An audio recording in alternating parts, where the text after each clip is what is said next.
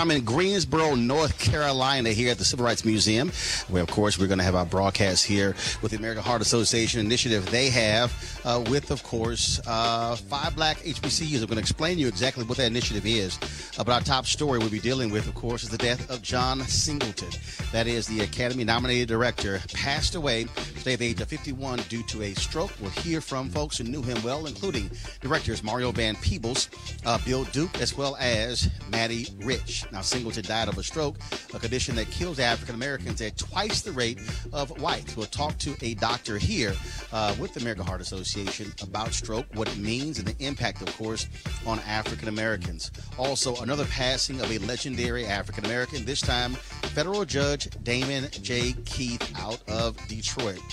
He, of course, a lion in the legal industry, studied under Thurgood Marshall at Howard University, passed away yesterday at the age of 96. We'll talk to Spencer Overton, who is the president for the Joint Center for Political and Economic Studies, who clerked under Judge Keith, to talk about his life, his impact, and the role that he played when it comes to the legal profession over the last 50 years. Also on today's show, as I said, we'll also share more of the discussion here in Charlotte, North Carolina, with what the American Heart Association is doing with HBCUs. And so we look forward to that conversation. And also, after we finish our broadcast, we're going to actually be live streaming the event here where 5 HBCUs are competing for a year-long health grant as well. And so we've got a jam-packed show for you folks. It's time to bring the funk.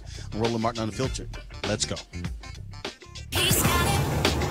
Whatever the miss, he's on it. Whatever it is, he's got the scoop, the fact, the find. And when it breaks, he's right on time and it's rolling. Best believe he's knowing. Putting it down from sports to news to politics. With entertainment just for kicks, he's rolling. It's on go, y'all. It's Roland Martin, yeah. Rolling with Roland now. He's funk, he's fresh, he's real, the best, you know he's Roland Martin now.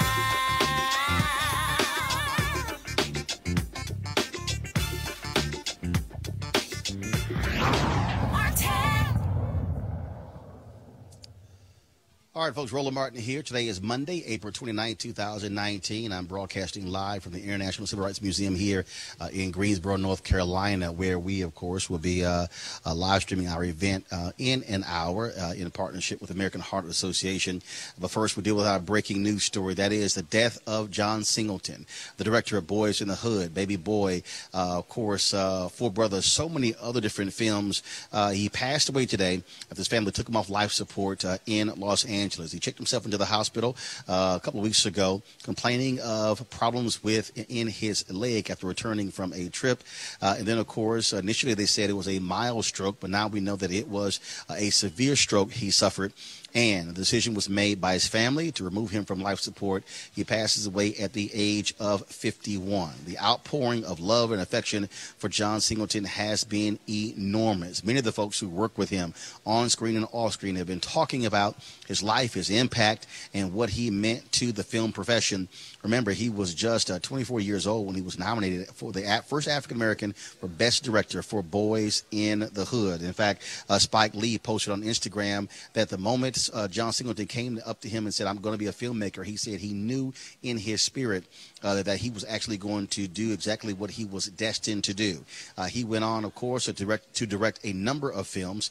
In addition, executive produced movies. He also had a show on the FX network that he had been working on the last 2 years. And so John Singleton, a major force in the film industry. And so, in fact, folks, here's just some of the comments that we have been looking at. Folks have been talking about his films. And again, those films include Poetic Justice, Higher Learning, Rosewood, Shaft, as I said, Baby Boy, Too Fast, Too Furious, Four Brothers, Hustle and Flow, which of course led to Academy Award nominations for Terrence Howard as well as Taraji P. Henson. And for just a tour de force, again, here are a sampling of some of those tweets. Peter Ramsey: John, you were a kind and supportive friend, a loving father, a passionate and committed artist. You truly lived your life to the fullest. You didn't just make your dreams come true, but those of so many other people. So Godspeed with all love and gratitude. Keisha Sharp, who stars in a show on Fox, she said, I hold John Singleton in my thoughts and prayers. I pray for his family and friends for their recovery at this time as their loving father, brother, son flies to a better place. I love working with this warm and talented man. We will meet again. And again, folks, just all kind of folks. This is what Taraji P. Henson, what she posted on Instagram. And this actually took place on Saturday. Visited you today. Me and Tyrese prayed so hard over you. You heard my voice and jumped up. I have hope and faith because I know that hashtag God is. Keep praying, everybody, for our beloved John Singleton. Again, that was what she posted on Saturday. Tyrese also made a lengthy post on his Instagram TV account. You really should go look at that. And he talked about that he was supposed to fly to London. And he said, but something in his spirit said that he needed to go see John Singleton that day because if he returned from his trip, John, he would not be able to see him. And so he said he turned to his wife and she says, baby, you need to go do it. And so he then went to the hospital and where he met up with Taraji Henson. He says in his post, there were a number of other people who were in the hospital, who were crying, who were laughing, telling stories about working with John Singleton. And he said, quote, and he typed this on his note section on his iPhone, on this flight back to London, and I just can't sleep. My heart is heavy. There's a feeling in my chest that just won't go away. 27 years, my brother, our brother and family. In about an hour, I'm about to tell you guys for the first time ever how the movie Baby Boy happened. If anybody is down for a good detailed story, stick around. Praying hard for you, John. You're not just love. You're beloved, and all of this hurts. Again, if you go to Tyrese's Instagram account or his IGTV feed, you'll actually see this lengthy post set to music where you can actually hear what he had to say describing the relationship, how John Singleton came to his home and told him that he needed to be in Baby Boy, made him read the script cover to cover, sitting at his table. And so it is an amazing, amazing story. I had the opportunity to meet John Singleton on many occasions, interviewed him at the American Black Film Festival in 2017, not only for my then TV One show News One Now, but also on stage, the closing session there. They always do a major Q&A with the director, and I was chosen by Jeff and Nicole Friday to do the interview with John Singleton, and so we're going to have some of that a little bit later for you. But right now, we want to turn to some folks who knew him well. First off is Mario Van Peebles, longtime director and producer. Mario, welcome back to Roland Martin Unfiltered. Brother, thanks for having me on. I remember when I first met John, I was at Warner Brothers, and I had my first feature called New Jack City that I'd just gotten the deal to direct. And I came out of the office, and there was a young brother there. He had on a school jacket, I'll never forget. And he introduced himself. He said, my name is John Singleton. I said, my brother, I'm Mario Van Peebles. And we started talking. He said, I've got this script, Boys in the Hood. And I said, I just got this script, New Jack City. And it was a new time for us as filmmakers, and we both got out there, and New Jack came out, and we did our thing, and then Boys in the Hood came out, and I got to know him over the years as a man, as a filmmaker, but also as a father. Both John and I love being dads, and we would get together and talk as much about being fathers, because that was one of the best roles I ever got to play, was being a father. And we talk about being fathers, being loving Black fathers, and the different kind of souls that your kids come in with, and how to raise them, and how to read to them, and how to talk to them. So we talked about as much as filmmaking, we talked about sailing, we talked about fatherhood, we talked about it all. Mario, you mentioned New Jack City. And the reality is one of your producers of that film, we lost him at the age of 42 to a stroke, George Jackson. John Singleton, 51 years old. And so as somebody who is very health conscious like yourself, very much about the environment as well, it must be difficult. I might have posted earlier, Luther Vandross was 54 years old. Barry White was 58 years old. And I mentioned George as well, losing just the immensely talented individuals at such young ages. Yeah, I think, one of the things we understand is that, as we grow older, as we grow, it's got a lot to do with our genetics, but it also has a lot to do with our habits and how we handle stress in particular. And I think sometimes, especially for black folks, some people would say, well, we still suffer from post-slavery, post-Jim Crow syndrome. We suffer things that are not always tangible that folks can see. And John went through a lot, as I know I did, and of course our parents did. So when you are in a business where you are not going to be judged by your peers, you don't control the outcome. When you're doing something like what we're doing, where you're not just acting, but you're directing and writing, and you're trying to get the financing. There's so many elements that I think can be stressful. That I think a lot of how we age is how we process stress. You got to make an effort to dance. And in fact, Mario, I want to reference an Instagram post that John put up on January 15th.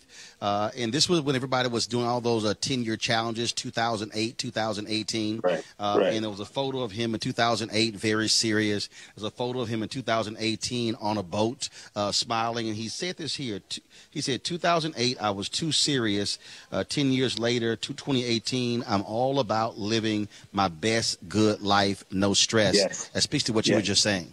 Yeah. So I saw him. That's interesting because towards the last couple of times I saw him, he was starting to say, I've got to find time for me, to live my best life and to find time to look back and process all of this and say, man, my dad always said it too. My dad said, we tend to focus so much on the future. Every now and then you got to stop and really enjoy today. Having said that, I don't know the details of his situation, but a lot of us, of course, grow up in places with food deserts. There's not a lot of health food. There's not a lot of fresh food. We kill ourselves with our knives and our forks. And I'm not speaking to John, but a lot of us as a people don't understand how, we're not only getting substandard housing, sometimes we're getting substandard diets and substandard living conditions. So we really have to make an effort to love and laugh and take care of ourselves, Roland. Now, having said that, I'm definitely not perfect, brother. I'm a vegan between meals. So, but when it comes to time to eat, I understand. Man, but I definitely make an effort, and here's the thing. The other thing I would just say about John is this. The brother got so much done. Look at that list you just read to us. It's a tragedy to pass early, but it's definitely a tragedy to not come here to be incarnate in this body to do some of what you came to do. And I know Brother John did a lot of what he came to do. Not all of it. We lost him way too early. But I'm going to tell you, this brother got a lot done. He made a difference. Absolutely. Mario Van Peebles, we certainly appreciate it, man. Thank you so very much. Yes, sir. All right, thank you, sir. All right, folks, right now I want to turn to another director, someone who knew John Singleton well, Bill Duke. Bill Duke, how you doing? Still breathing over Bill this, there? but glad to be here today. Can you hear me? Bill, I can hear you. First and foremost, I can hear you. Can you hear me? Yes, sir. Yes, sir. I can hear you. All right. Bill, first and foremost, just your thoughts on the passing of John Singleton.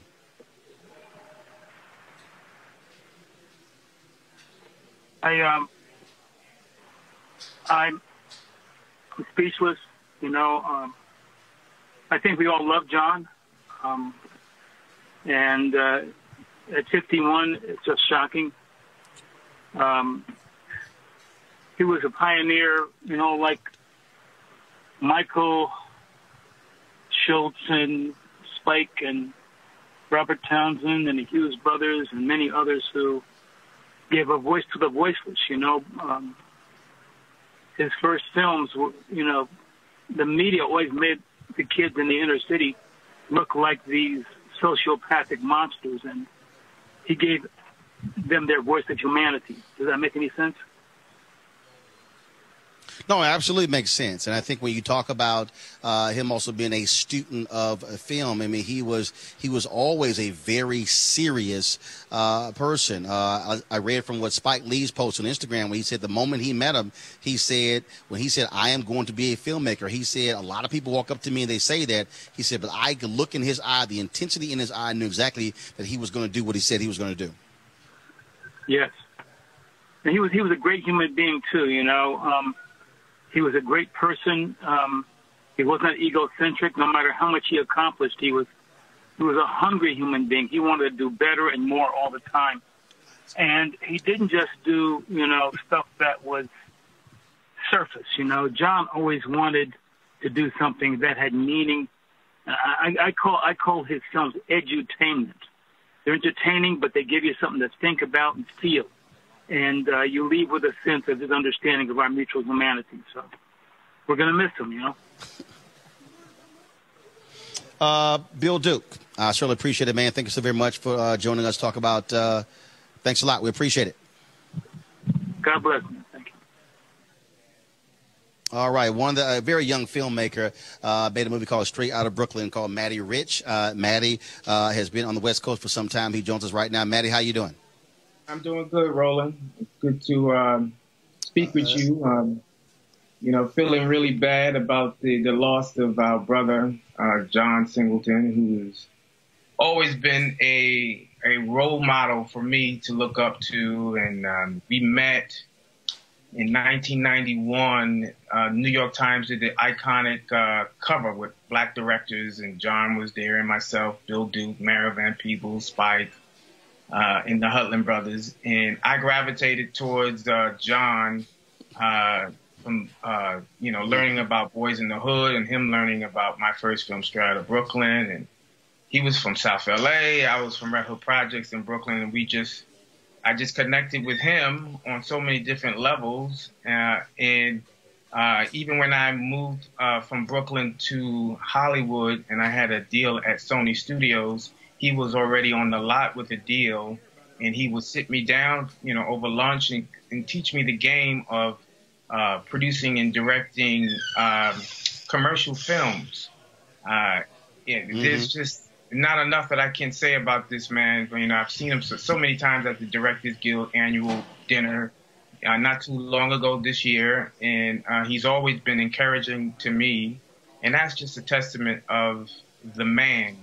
Outside of being an iconic filmmaker, making classic movies, but also being an advocate, Roland, for us in front of the camera, in behind the camera, as we can see on television with his series and in his films. So he will always be missed. Absolutely.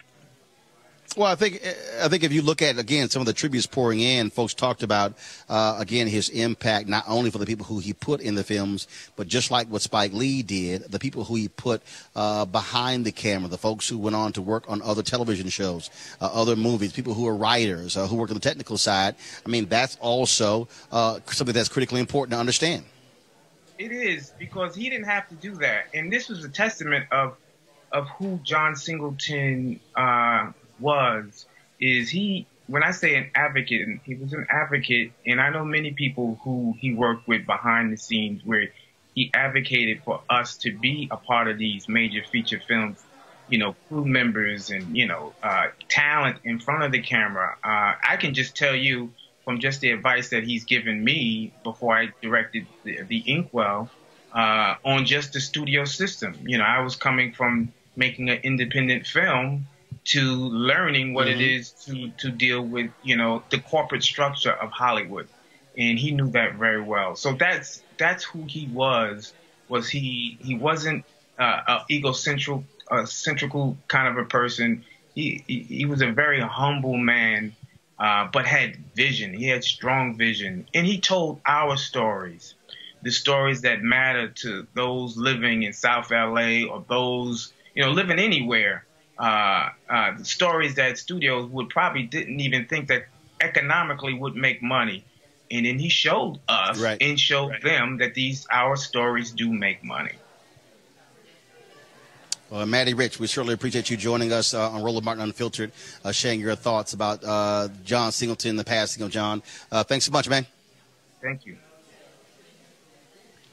Folks, as I said earlier, I talked about several prominent African Americans who have passed away as a result of stroke. John Singleton, 51. You heard me talk with Mario Van Peebles about film director and producer George Jackson at 42.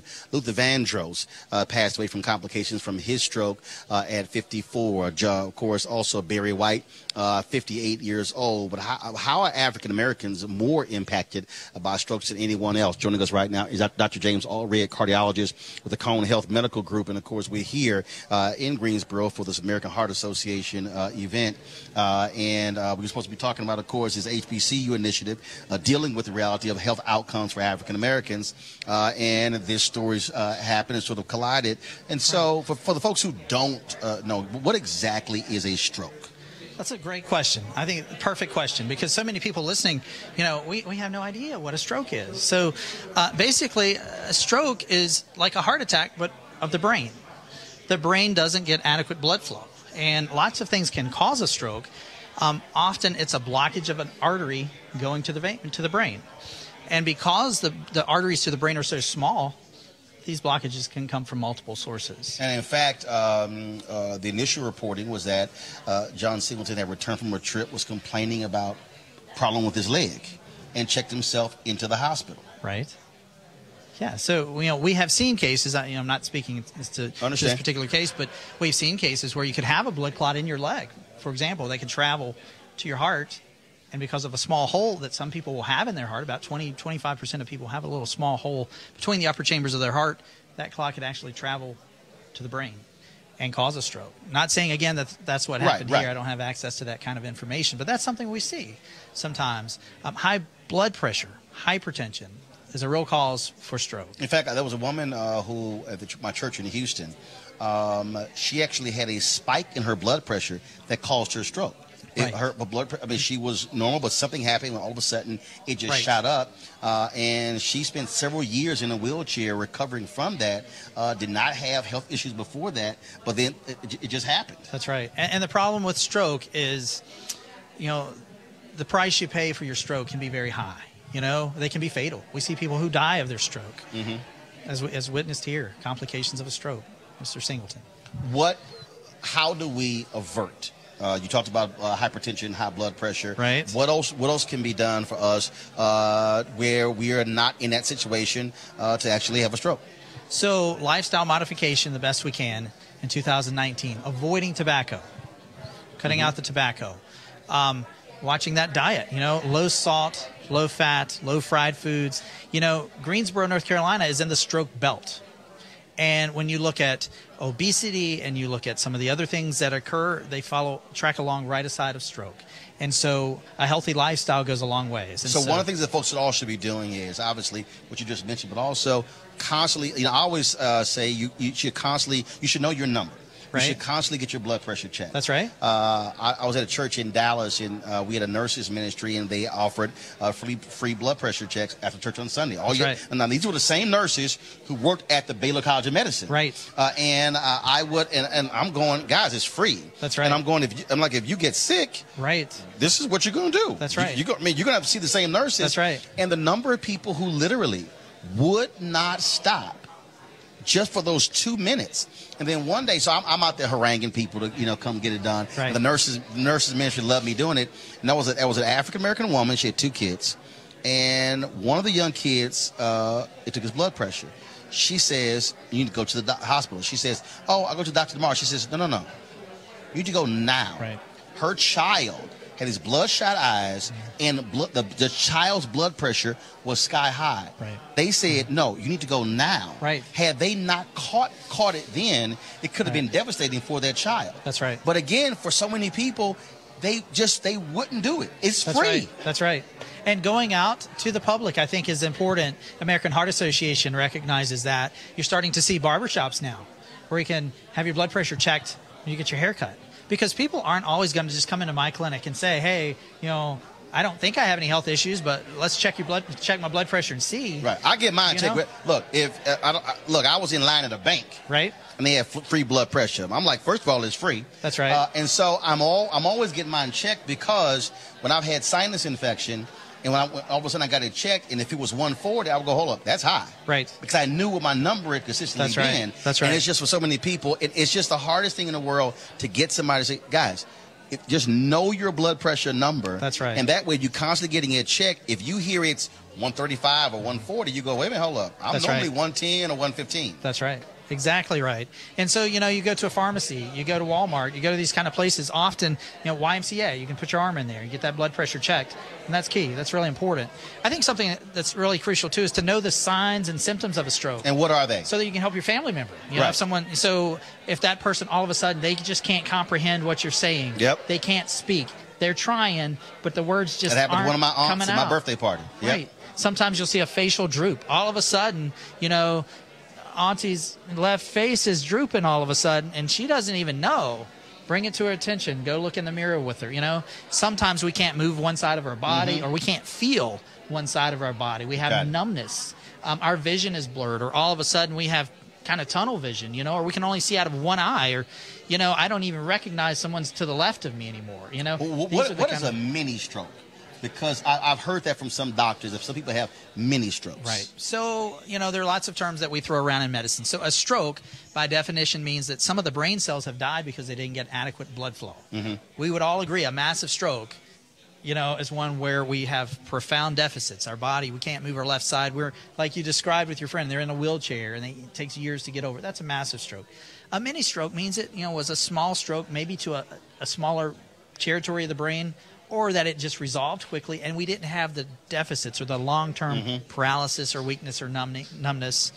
We often also describe what are called TIAs, transient ischemic attacks. And what that means is basically you had symptoms, they were real, they were legit, they resolved on their own, typically within about 24 hours, and when later we go back and we do an MRI or head CT, we don't see any evidence of it. It's completely resolved. We call that a transient ischemic attack. All right. Dr. Allred, we certainly appreciate it. we have to chat with you under these circumstances, but it's, I mean, with the passing of John Singleton to a stroke, and it's certainly what we're doing here with the American Heart Association, this initiative they're doing to get better health outcomes for African Americans, partnering with HBCUs, is certainly is timely and important. And thanks for being here and supporting the event and helping to get the word out. We appreciate that. All right. Thanks a bunch. I appreciate it. Yes, sir. All right, folks. Again, John Singleton, 51 years old. He had 5 children.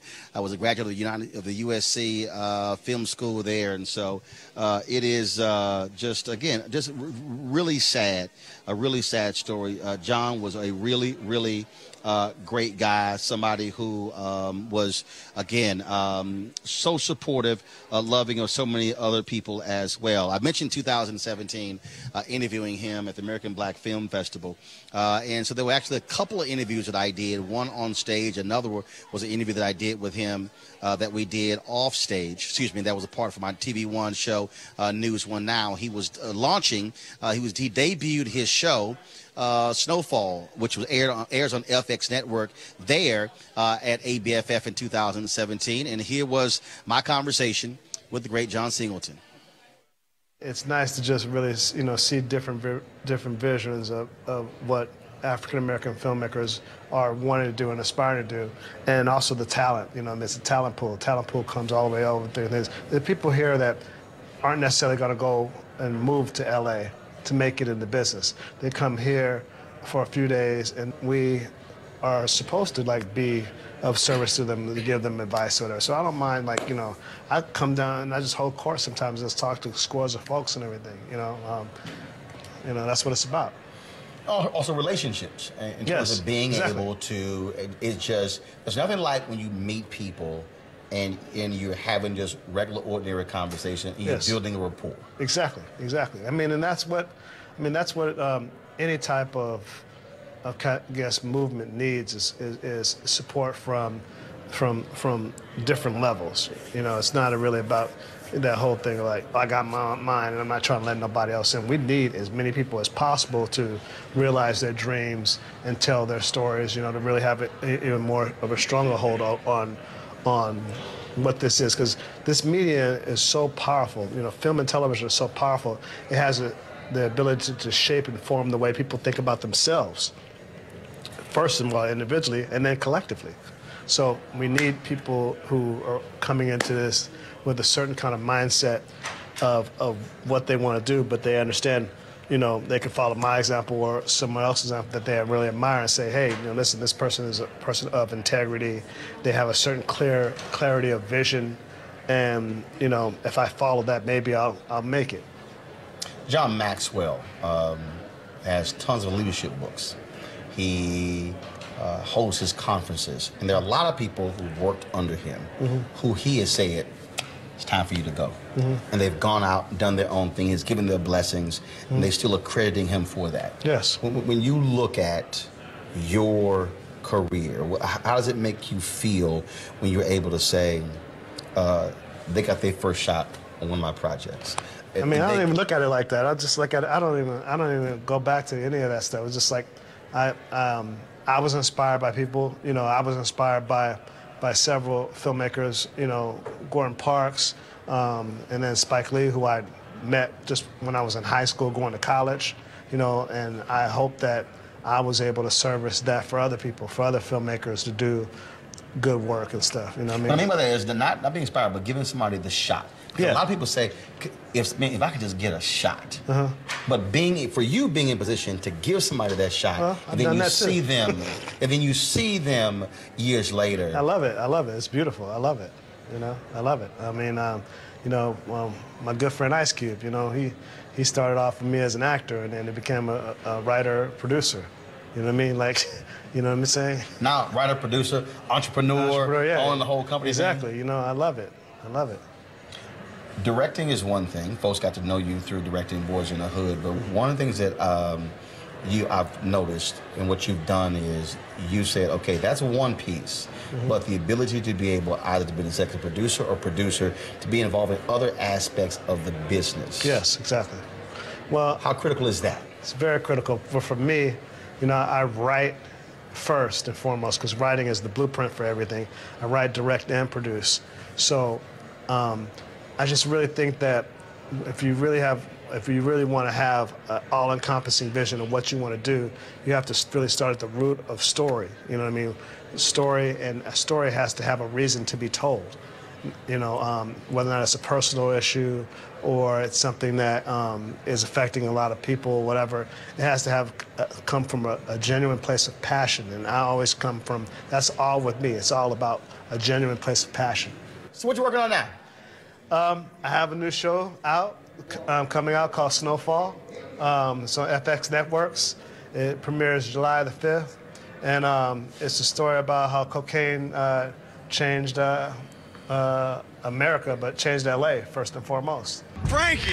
Franklin Saint, king of all the white boys. I'm here to buy. I don't sell coke to kids. What do you sell? I sell kilos to people with money. 50 kilos worth of cocaine hidden in a hot tub? I'm a soldier, not a drug dealer. So what are we talking about? How badly does the director want this war funded?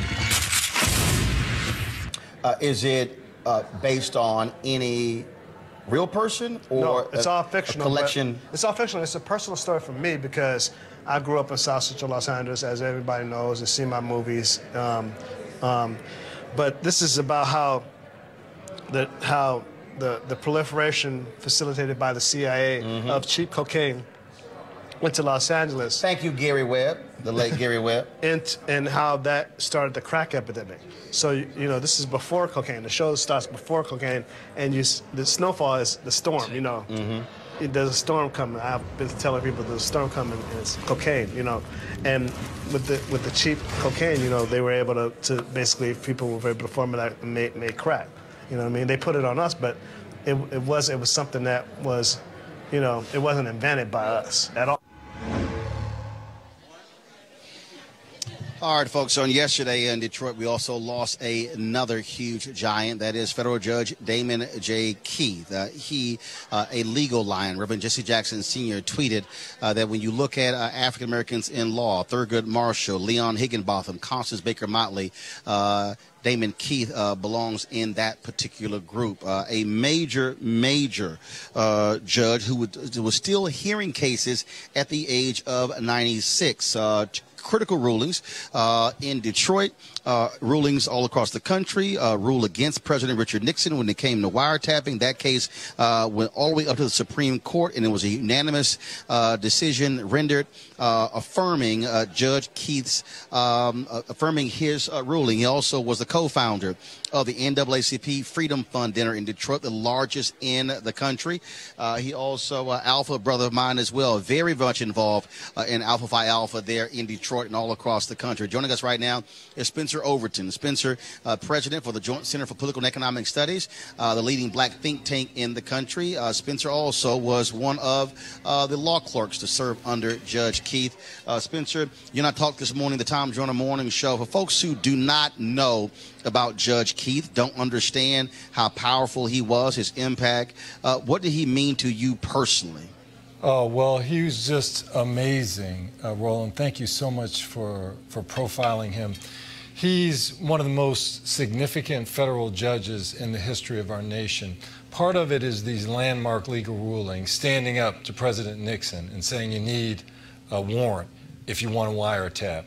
Standing up to the Bush administration and saying democracies die behind closed doors, and opening up these deportation hearings in the aftermath of 9/11, standing up for black folks here. That's part of it. But another part, Roland, is this notion of he's just got a whole group of clerks just being a mentor to people who are great lawyers around the country, having this network of people. It wasn't just about Judge Keith, it was about what he taught these young lawyers who came to work for him and who are now doing things like running civil rights organizations, or the U.S. Attorney, or Judges Now, or the first black a female law professor at Harvard Law School. You know, he made his legacy there, and then he stepped up in terms of the community. Rosa Parks, you know, there's a break-in at her house, she's assaulted, he moves her out to an apartment building that has security. The African American Museum in Detroit going underwater because of financial problems. Judge Keith convenes the people who eventually raise the money to save the museum. You mentioned the Freedom Fund dinner. He stepped up to the plate consistently for the community. One of the things we talk about, those legal rulings. Look, I mean, how he impacted hiring there in Detroit with wielding that gavel. A lot of people don't understand the power of federal judges. It's not just where they are appointed, where they rule. Their rulings also can be national. That's right. Certainly when he stopped Nixon from wiretapping people without a warrant, that was something that was national here. Pontiac, school desegregation. Basically, schools were segregated because real estate agents engaged in discriminatory housing practices. He basically put an end to that with busing. People went nuts. The Klan bombed some buses. Judge Keith just stepped up to the plate and held his course in terms of that issue.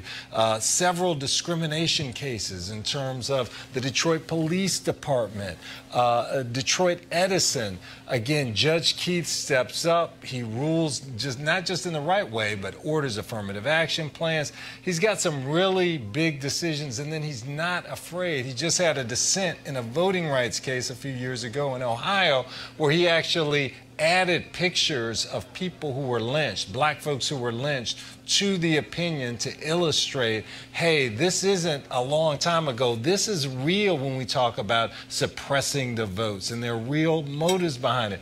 He was just so courageous and stepped up to the plate, and certainly thoughtful, and being thoughtful is great. There are a lot of smart people, but he was also courageous. Last question for you, and that is, we were at the Supreme Court 2 years ago during the March on Washington Film Festival, where there was a Q&A that took place between him and former Attorney General Eric Holder. There also was the airing of a documentary on the life of Judge Keith. And what was very interesting about that conversation, and that was 2 years ago, he was a man at the time who was 94 years old, right, still sharp as a tack, and someone who was very concerned about the lack of diversity on the federal bench. You look at what Donald Trump is doing right now, and the people who he's appointing. He is largely appointing white, right-wing conservatives to the bench. 90% of them are white men. America is changing, and Keith understood why you needed different groups, different ethnicities, diversity on the federal bench. Yeah, he did. He understood that. He was a mentor to many judges. If you look at Court of Appeals judges, they all look up to Judge Keith. He was the dean of federal judges. And also, both in terms of judges and, again, these clerks, he's hired more clerks of color than any federal judge in the history of the United States. He understood the importance of diversity in decision-making and being at the plate there. Let me just also say this. He never forgot where he came from. This guy was Judge Keith. He was a grandson of slaves.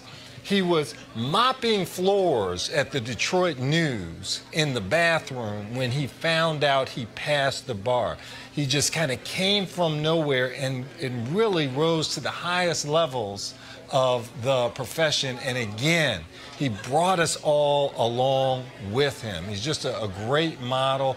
That documentary you mentioned, it's called Walk With Me. If you go on YouTube or anything else and just Google Walk With Me, you can see the trailer. And then there's a book on Judge Keith's life called Crusader for Justice. And if you just look online and Google Crusader for Justice, you'll see the book. All right, then. Spencer Overton, President, Joint Center for Political and Economic Studies. We certainly appreciate you sharing your thoughts about, again, the late federal judge Damon J. Keith passed away yesterday at the age of 96. And Roland, let me just also say thank you for how you use your platform. I mean, this is so important in terms of the black community and black folks, and this is such a major loss.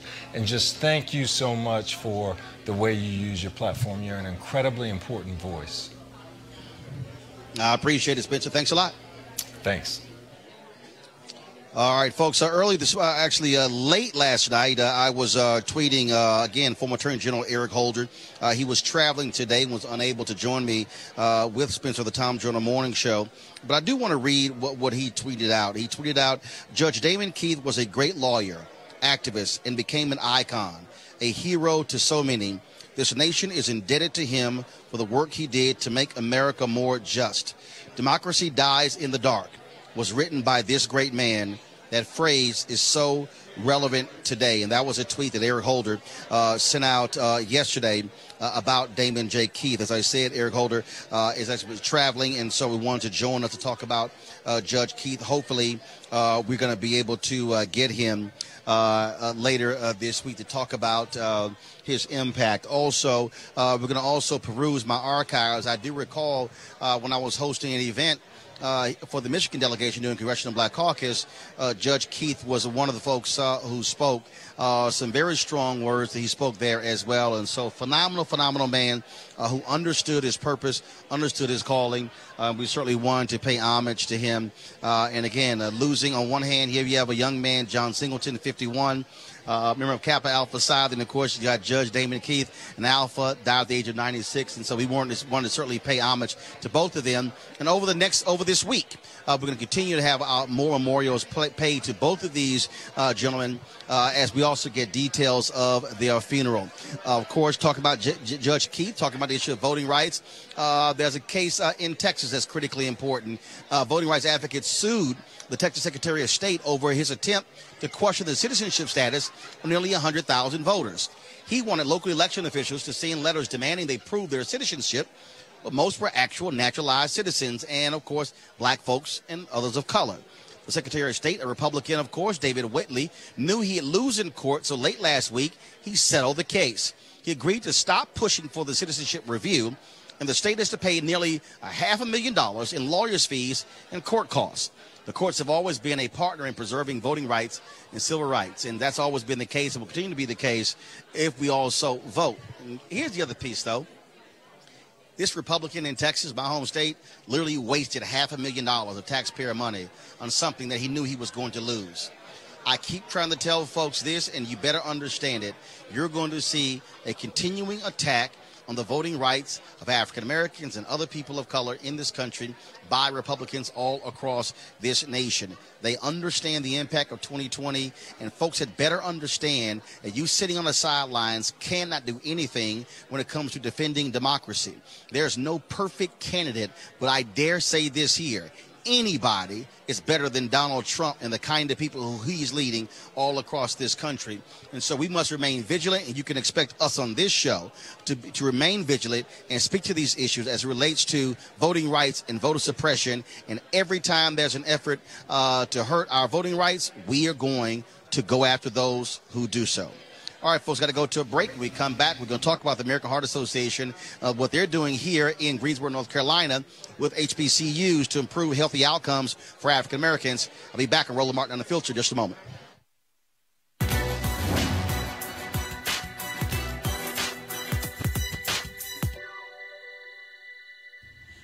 You are not judged from the height you have risen, but from the depth you have climbed. Abolitionist and autobiographer Frederick Douglass.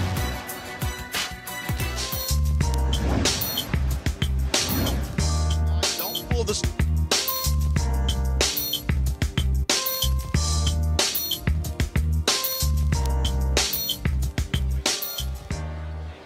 All right, folks, Roland Martin here. I am here in Greensboro, North Carolina, the International Civil Rights Museum. But here's the piece.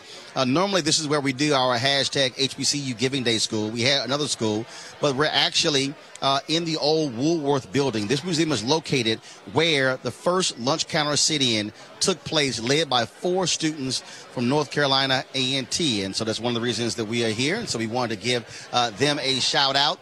And so that's actually going to be our HBCU Giving Day School today, North Carolina A&T. Again, we want to thank those 4 students, 4 freshmen who chose to come to this Woolworth and sit down. It was what they did that sparked a wildfire all across the South as black college students at HBCUs integrated lunch counters all across the South that particular summer in 1960. And so we certainly appreciate what they did. Folks, we are here because the American Heart Association, they have launched an initiative to deal with the issue, to confront the reality of healthy outcomes for African Americans. It is a critical issue, as we all know. And so what they're doing is they're actually having a competition where 5 HBCUs will present solutions to remove barriers to health. Joining me to talk about it is Empowered to Serve supporter Mark Moore. Mark, how you doing? I'm fine. Hi, nice All right, to meet glad you. to have you here. Same here. So first and foremost, obviously, when you look at where African Americans are going, HBCU attendance is up across the country. And when you look at where do most black doctors come from, they come from HBCUs as well. When you look at the stats, African Americans are more likely to get better health outcomes when they have black doctors as opposed to white doctors.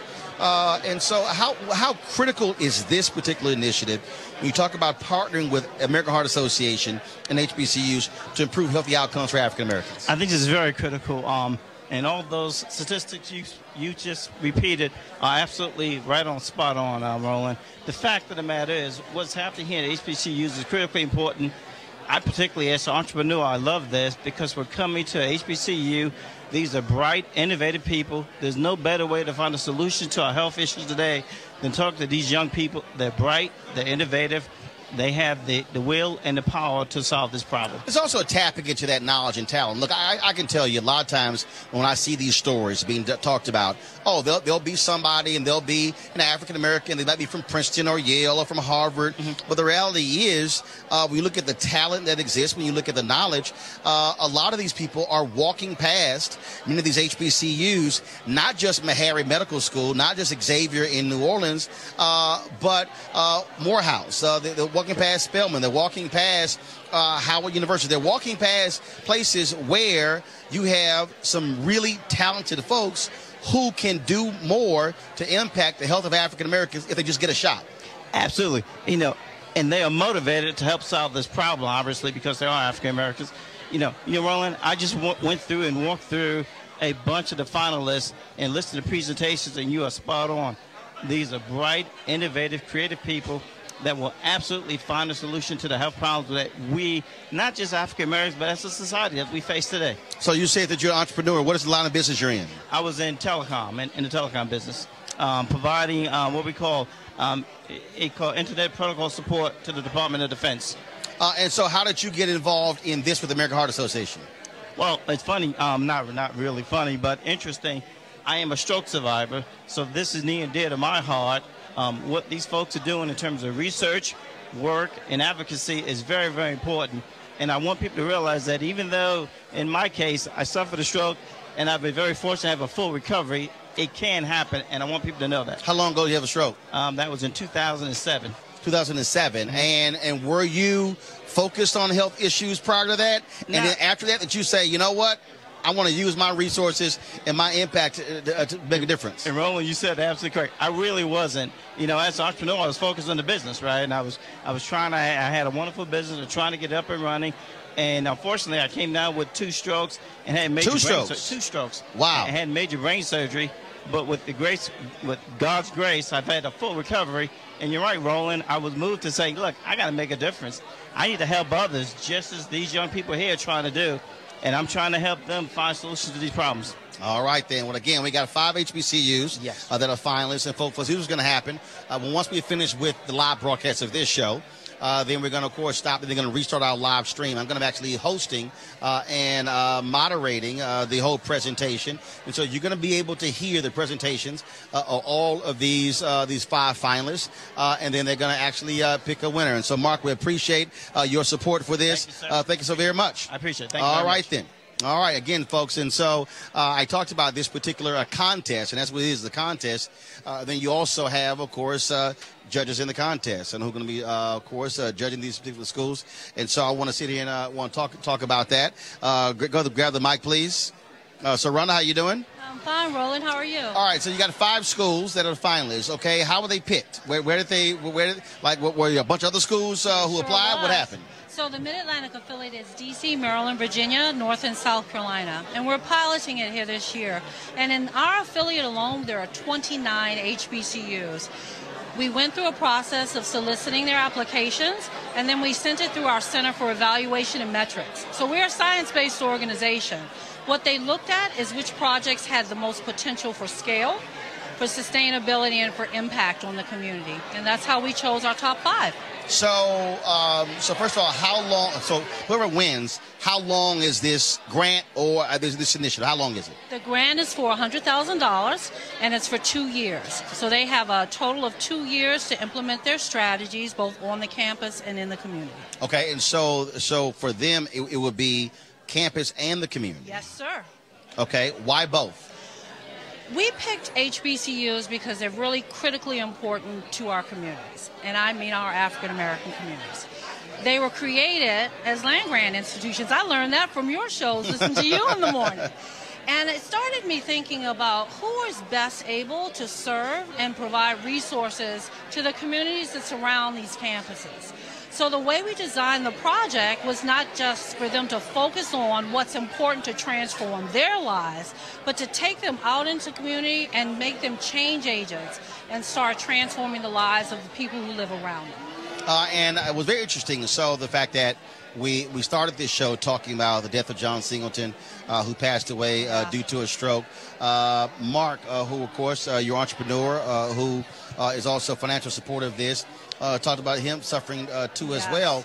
And for so many African Americans, what I keep saying is, when you don't know, you don't know. You don't know. And so what's also important is by having black folks speaking to these issues, African Americans are more likely to trust someone African American when it comes to their health. That is so correct. One of the things we know is important with this initiative, and for the Heart Association in general, we say this all the time, we've got to start listening to communities. We don't know all the solutions. We don't know what they need all the time or how they want to receive the help. So what we're being is authentic. We're authentically saying we care, we want to help you, but you need to tell us what's important to you and what you need to make your lives better. Now, and that's what this is designed now you to say do. this is the Mid-Atlantic. Yes. Any plans to actually do this other parts of the country? Sure are. So we're piloting the HBCU strategy. But as you heard on your show earlier this week, Pamela Garman-Johnson and our national team is also implementing a national accelerator. And that will be taking place in October. So we're looking at entrepreneurs and community change agents from whatever spectrum they're coming from. So it could be a nurse, a doctor, could be a policeman we had last year. We've always had a lot of students, though, and that's really what inspired this HBCU track. I mentioned Mark, but also Mr. John Houston is also one of your supporters. Yeah, and I'm so pleased with both Mark and John's support because, again, going back to being authentic, who better to support and offer support to these universities than other African-American leaders and philanthropists that have taken their entrepreneurial spirit and transformed communities and their jobs and their lives. So we're really happy to have both Mark and John as part of this initiative. And again, for the folks, how can I get more information on this particular initiative, but also the American Heart Association? So for this particular initiative, please visit www.empoweredtoserve.org, and you'll learn more about our national accelerator. The applications just opened May 1, and we encourage any entrepreneur out there that's interested. So anybody can enter? Anybody in the country can enter this competition to go online to that site and submit your ideas for transformation. And what's the site again? www.empoweredtoserve.org. All right, Ronald, we appreciate it. Thanks so much. Thank you, Roland. All right, thank you very much. Again, folks, we're here at the International Civil Rights Museum located in Greensboro, North Carolina, site of the old Woolworths. That's where we are. And so here's going to happen. Once we end Roland Martin Unfiltered, we're going to then go into their theater where the competition will actually take place. You will actually get to hear actually get to hear all the different presentations, and so that's one of the things that we will do in just a moment. What I need to also let you know is that you need to also be letting all of your folks know, the HBCUs that are participating. We also, again, there are 5 HBCUs that are involved in this particular competition. So you have Bennett College, Howard University, Johnson C. Smith University, you have Winston-Salem State University, and you also have Virginia State University. So I'm quite sure my alpha brother, who's the president of Virginia State, is certainly interested in how his school is going to perform. About to do an interview real quick with a couple of the folks involved. How y'all doing? So the 3 of you going to be judging the competition? All right, start over here with your name. Just hold the microphone up to his name. Hey, Aaron Levy from Raise the Bar. Emily Dickens from Alpha Kappa Alpha Sorority. And John Dozier from the University of South Carolina. All right, then. And so the 3 of you have to will this thing down. So what are you looking for? So I think what we're looking for are good community student projects where that benefit both the students and the universities while also benefiting the communities that they exist in. And making sure that they're solving real problems, real health inequities that are occurring within their neighborhoods. Looking for sustainability. It's going to be important that whatever is funded today continues to be funded, and that there's some mechanism to do so. I'm looking to identify the problem, the solution, the focus, and the team. How they're actually going to make this real and make it happen. Last question for all of you, because I know we're about to walk in here to get started. How important is it to also have listening to young voices who might approach this differently than folks who are older? I think that's one of the things we've been talking about all day, is that's probably the most important thing to me, is having a different perspective on a problem that we've been facing in America for hundreds of years. And these students are going to represent different perspectives and different ideas for how to do that.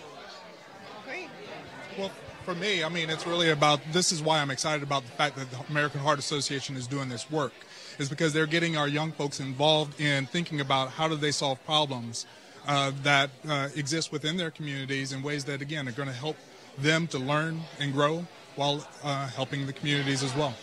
I'll see y'all in about 20 minutes in the theater. All right, I appreciate it. Thanks so much. Again, folks, so we certainly appreciate the folks with the American Heart Association partnering with us to actually do this as well. And it is amazing, but also sad in terms of how timely it is partnering with them on this health initiative, losing a great giant, a talent like John Singleton. But it also allows us to speak to the issue of healthy outcomes for African Americans. So that's critically important for us to be able to do so. One of the things that we frequently do on this show, one of the things that we're going to continue to do so, providing you more information because we want to be able to live longer, healthier lives. We want to be able to see black men living longer as well. And so over the next several days, we'll certainly have information for you about the funeral services for John Singleton, also for Judge Damon Keith, who passed away on yesterday in Detroit at the age of 96. So I want to end today's show with a snippet of the interview that I did with John Singleton on the stage at the American Black Film Festival in 2017. And I'll see you guys in just a bit as we do our live stream from here. But apropos to hear from John Singleton, a really great guy, a great man, an unbelievable director. Talk about that process of guiding someone else through. And do you sometimes want to grab the reins, or do you tell yourself, no, you need to put... Never. I don't want to grab. I mean, if I work with somebody, I respect them enough to know that they can ride the horse on their own, but I'm there to teach them how to ride and, you know, and go from zero, like go from just learning how to really ride, as I say when directing, you know, ride horse, to actually being like winning the damn Kentucky Burger. You know what I mean? Like I hold them the same standard that I hold myself to when I'm doing something. It's like this.